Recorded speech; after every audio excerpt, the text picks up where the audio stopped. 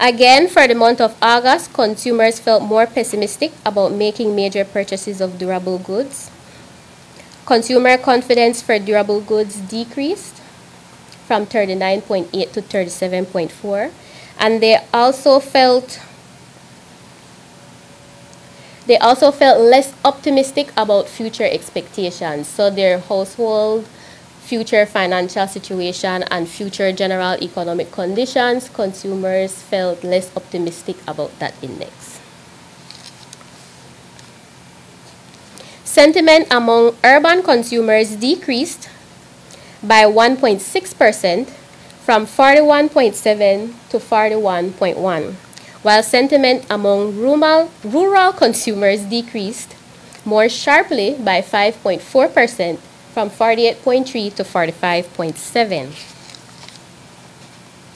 For urban consumers, the CCI was consistent with the national index, meaning that the reason for the decline was also based on decreases in expectations and durable goods. So urban consumers felt less optimistic about their future conditions, and they also felt more pessimistic about spending on those major purchases.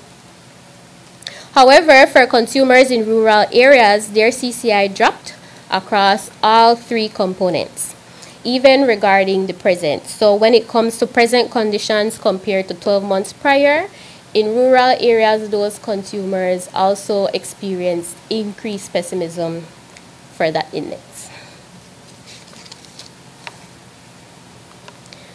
If we look at the CCI by sex, note that the overall upward movement of the male consumer confidence index up until August, when it recorded a decrease at 47.5. So for males, their consumer confidence index was on an upward trend until it dropped in August.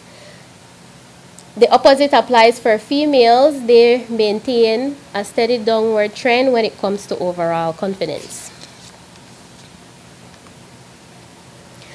For the month of August, when compared to July, the decrease in male consumer confidence was attributed to the expectations index, which decreased from 61.2 to 55.3. For females, their CCI dropped from 41.4 to 40.1, and this was mainly due to females feeling more pessimistic about making major purchases and less optimistic about their future households and general economic conditions. However, for females, they did express improved sentiment regarding present conditions compared to the males.